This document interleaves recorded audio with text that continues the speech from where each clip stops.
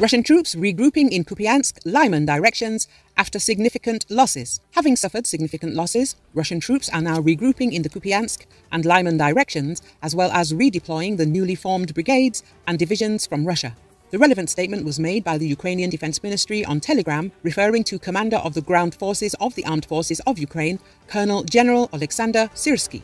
The operational situation in the eastern direction is remaining tense. After a month of fierce battles and suffering significant losses in the Kupiansk and Lyman directions, the enemy is now regrouping its forces and means, while also transferring the newly formed brigades and divisions from the territory of Russia, Syrsky noted. In his words, Russia's key objective is to increase the level of combat potential and resume active offensive actions. At the same time, enemy units continue to inflict damage with artillery, mortars and aircraft.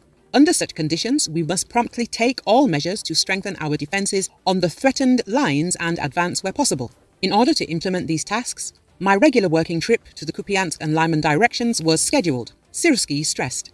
According to Syrsky, in cooperation with the commanders of the operational and tactical groups and brigades, all necessary decisions were made and measures taken to strengthen the defence and repel enemy attacks.